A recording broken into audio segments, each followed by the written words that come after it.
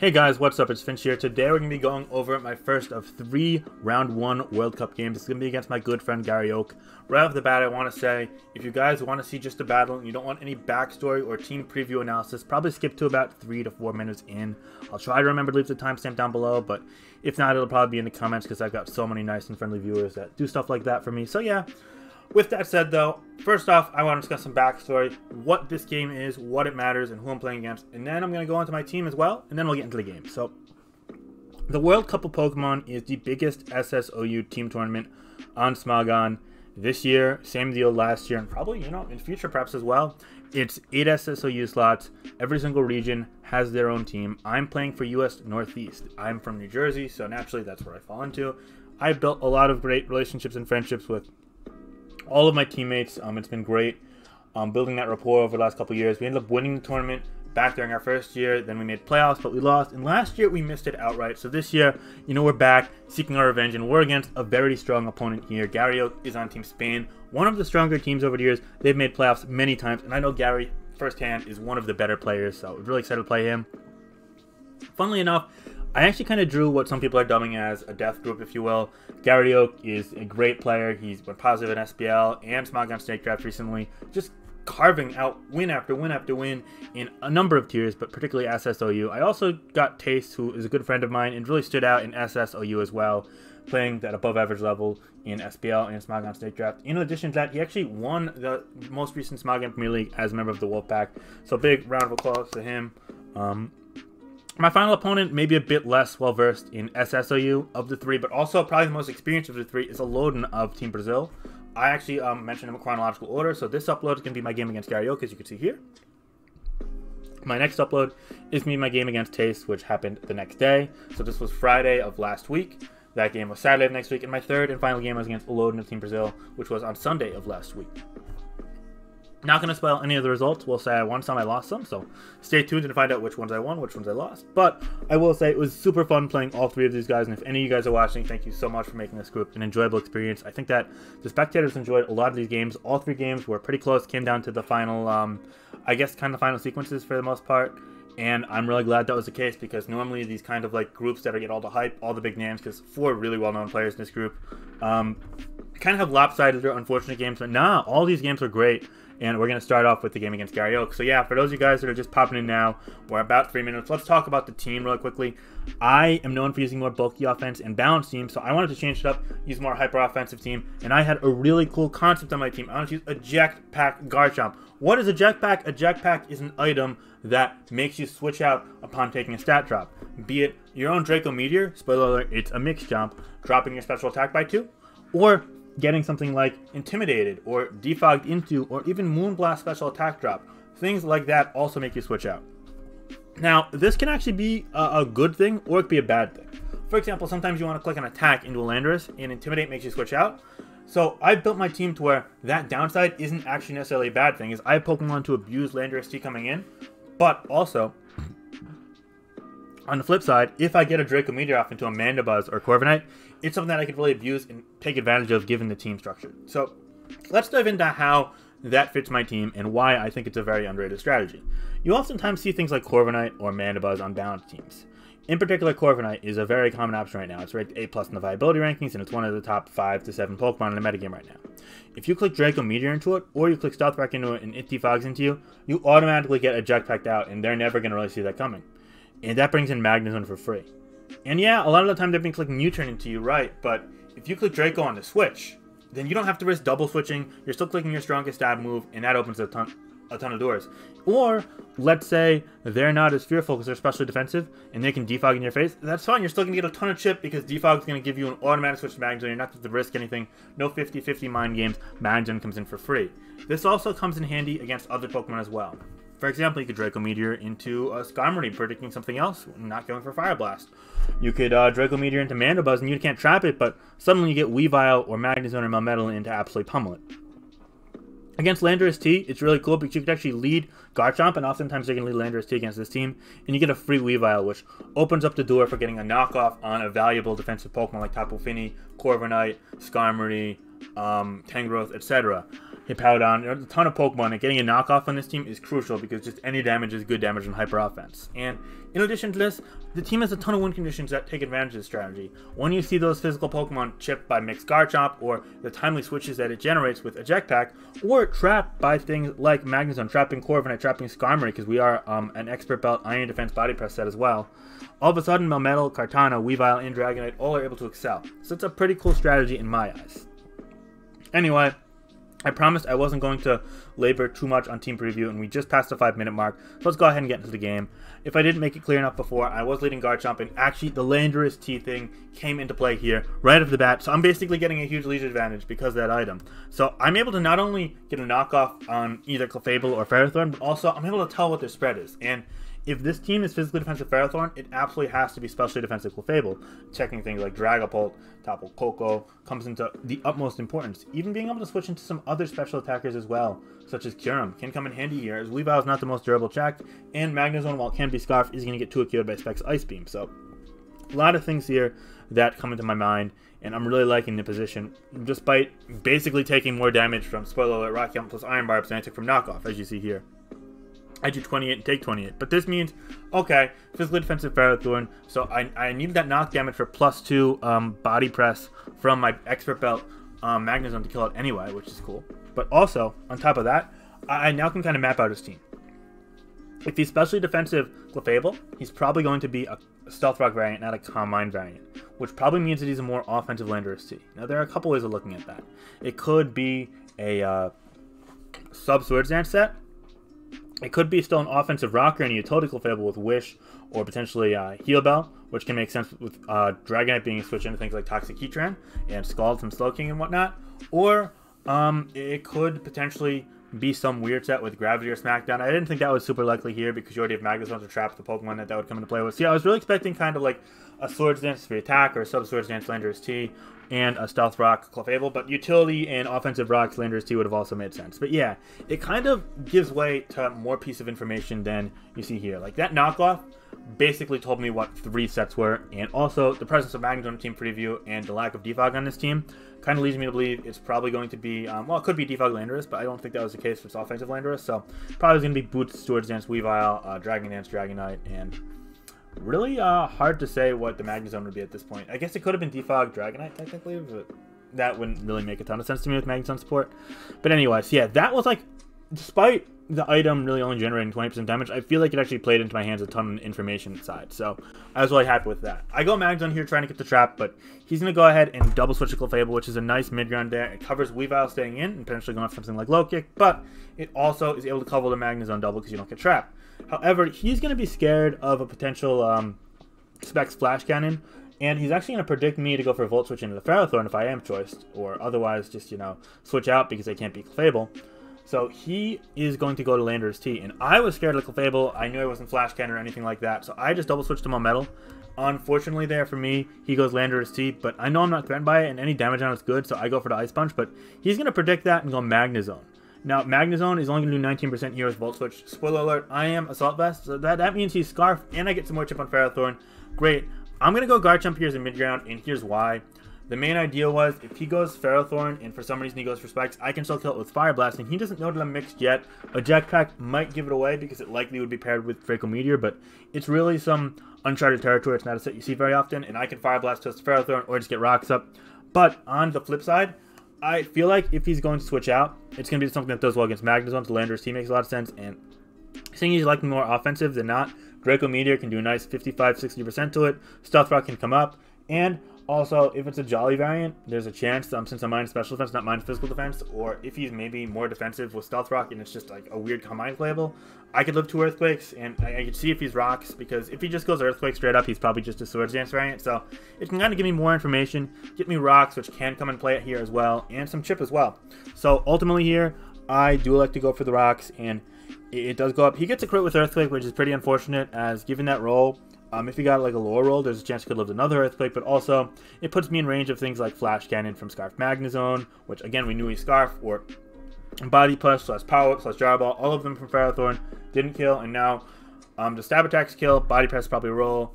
Even things like dual wing beat from Dragonite suddenly start killing me, and knockoff from Weavile, which it didn't kill before because I didn't have an item anymore. So yeah, that's a little unfortunate, but I still want to make the most of the situation. I don't want to forfeit my momentum, so I want to get that chip with Draco, and I just go for that here, knowing fully well that it also probably means that roll, since it was all crit that only did 70, is probably a Jolly Swords Dance Landorus T, which actually is going to be important because that means it's quicker than my Dragonite, which is Jolly Dragon Dance, so it comes into play there as well.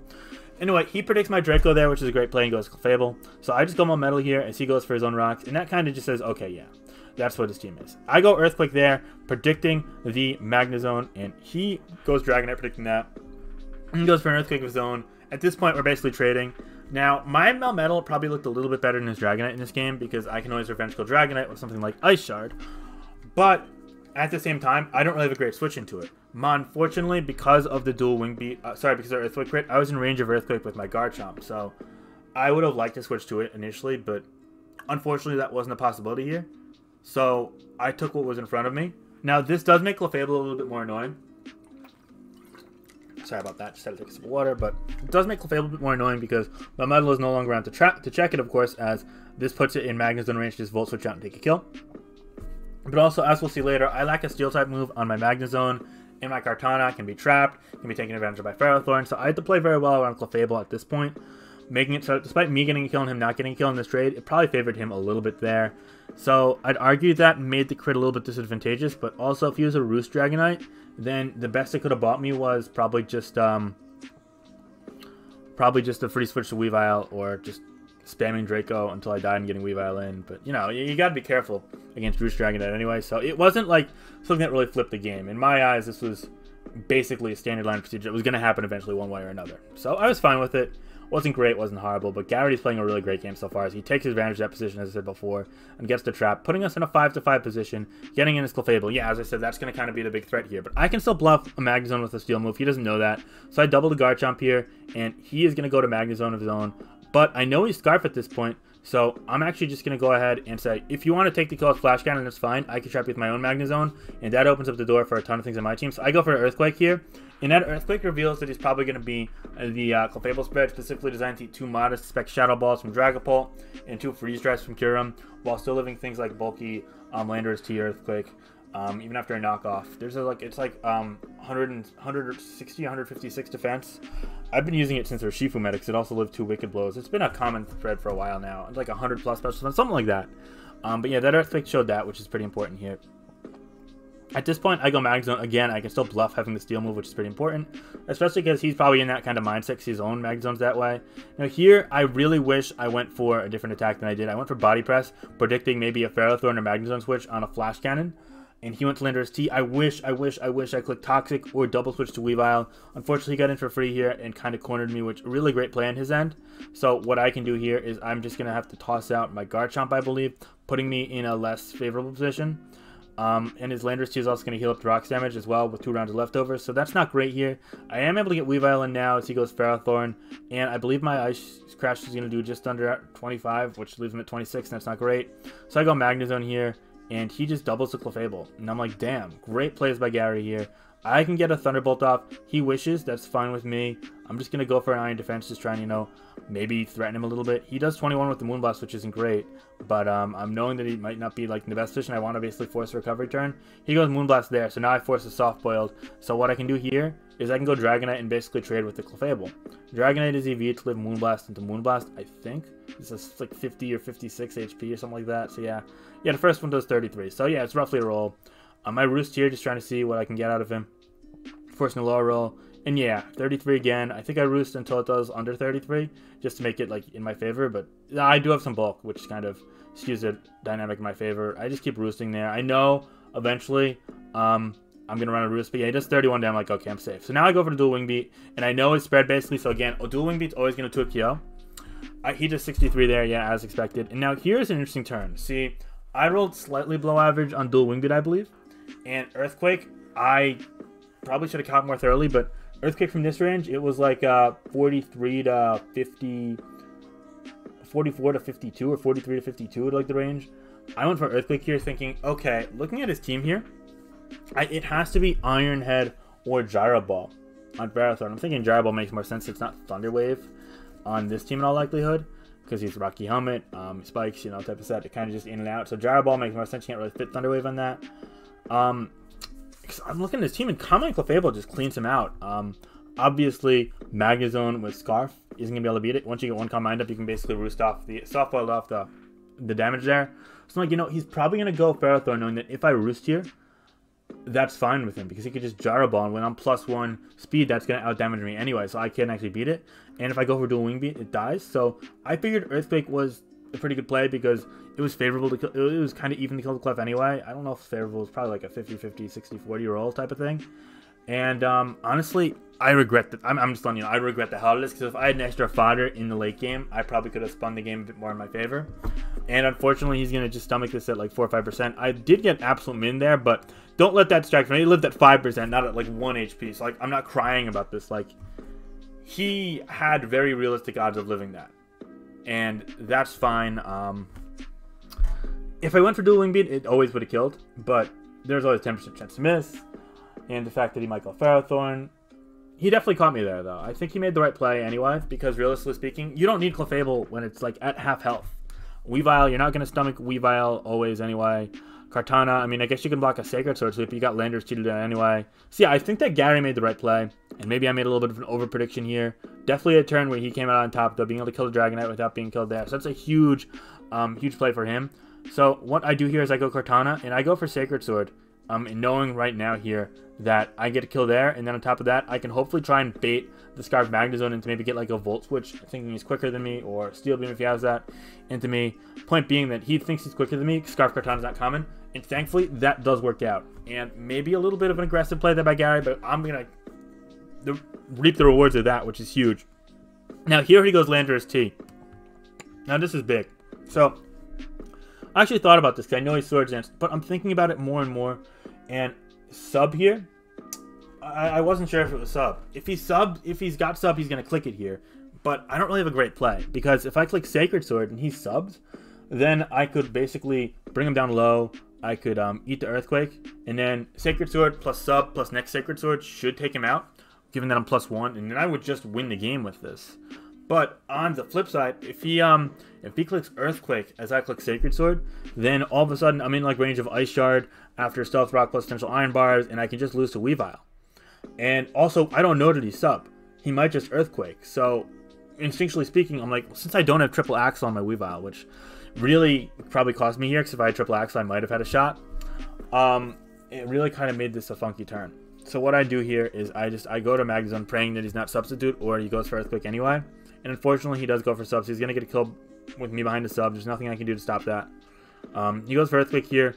I think Swords Dance was his better play by him, but I guess he was still scared of the Flash Cannon, because I bluffed it so many times before. I didn't have it. Clicking bypass there probably gave it away before, but I didn't have it. So if he went for Swords Dance, he could have just... Actually, he probably was still scared of the triple axle, so it didn't matter. That's why. Okay. Yeah, it doesn't matter then. Anyway, at this point here, I go for Kartana, and I know I gotta click Leaf Blade. Leaf Blade takes us out, and now, given that Earthquake damage, he's probably jolly, but he also still might not be like super bulky, so Leaf Blade has a chance to kill off the leftovers, so I being at 69% just because Kartana's that strong. So this becomes a weighted 50-50, in that if I go to Weavile as he goes Ferrothorn, I can kill that, and then kind of force it into a bit of a interesting late game. Because after Stealth Rock, Ice Shard doesn't really always kill Kartana. In fact, I think it favors me. I don't have the calc off the top of my head. So if I go to Weavile on that, then I'm golden. But if he risks the roll and he gets the roll, and my Leaf Blade doesn't kill this, and he just kills me, then all of a sudden I have Weavile against all three of these Pokemon. And it still comes down to Weavile. Right, so what was I saying? I lost my train. Wait a sec. Okay, here we go. This is the 50-50. I'm sorry. Oh boy, I should have taken a second take there. That's fine. So if I Leaf Blade and he stays in, even if I don't kill him, I have a chance at winning with Weavile. Albeit, it's a weakened 72% Weavile versus 100% Weavile, so I might have to get a flinch or win a speed die here and there, but the point being that it's very doable. However, if I click Leaf Blade into Ferrothorn, I eat Barbs. Barbs means that Ice Shard's always going to kill me. Right now, even if I switch out and take rocks, I'm living Ice Shard almost always. And from this range, I'm always living Ice Shard besides a crit. So, right now, I'm in like a position where if he stays in, or for some reason goes Weavile, which I'll never do, I'm in great shape. or at least the best shape I can be in this matchup. But if he goes Ferrothorn Leaf Blade, the game's basically over unless I get very lucky. Now, on the flip side, if I stay in and I get the roll with Leaf Blade, which I don't know what his HP investment was, so I don't want to speak on his behalf. If I kill there, then all of a sudden, he has to go Ferrothorn. And if Ferrothorn, because before he didn't go to it, so I'm thinking it was probably Power Whip as his main attack. I could potentially go Kartana on that. It really depends, or I could just lock into Sacred Sword, but then Ice Shard. You know, it really depends on the moves, but it would have given me a chance is the point. But meanwhile, if he goes Ferrothorn and I switch to Weavile there, I get the kill. Then I haven't taken any Barbs on Kartana, and the Ferrothorn's dead, which is huge for me, because I can sweep the game with Leaf Blade after Stealth Rocks, potentially. Because Stealth Rock and Landorus T, plus the fact that I'll get a Beast Boost kill on Kartana, means that it'll negate Intimidate, and then I win the game. So if I get Weavile in there and the Ferrothorn, that's huge. Alternatively, if I go Weavile on the Earthquake, it kills me, he gets more leftovers, and the game just ends. I can't beat the last 3. I take Iron Barbs twice, and that'd be that. So ultimately what happens is here, it's a weighted 50-50. I think he's going to stay in because I think he has some bulk given the Earthquake damages from before, coupled with the fact that, I don't know, I feel like he's in, like, if I go Weavile on Ferrothorn, then I kind of have, like, a favorable shot to win, and I think that's the only way that happens, so maybe he's playing his odds, but also Gary can see, like, oh, Finch is going to expect that and stay in, and I think that's ultimately what it came down to, and he made that right play. Now, again, I think that, like, if you take, like, the net outcome of every single thing, he's probably still favored here, and I do want to note I rolled really low on the second Leaf Blade here, but it didn't actually matter. Like, the game was over at this point, barring hacks, because I would have to, here. So here, I can go ahead here, and now, basically my win condition at this point is, now I don't know why I went Weavile over Landorus T. That's something I didn't get. I think his play was go Landorus T and just Earthquake me, but maybe I just a little attack investment that it didn't always kill. I'm not sure, but even then Ice Shard, yeah, I don't know. I think he had to go Landorus T there.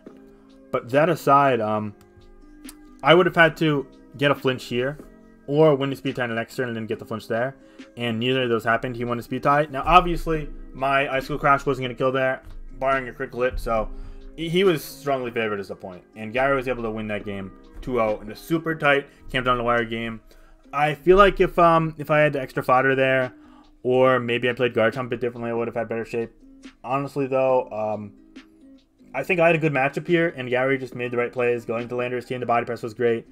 Getting the Ferrothorn on the Kartana in there, well, maybe it was like a weighted 50-50. He made the right play for himself, and that really worked. And they put himself in the winning position. So very well played by Gary, making great work with that Scarf Magnezone as well.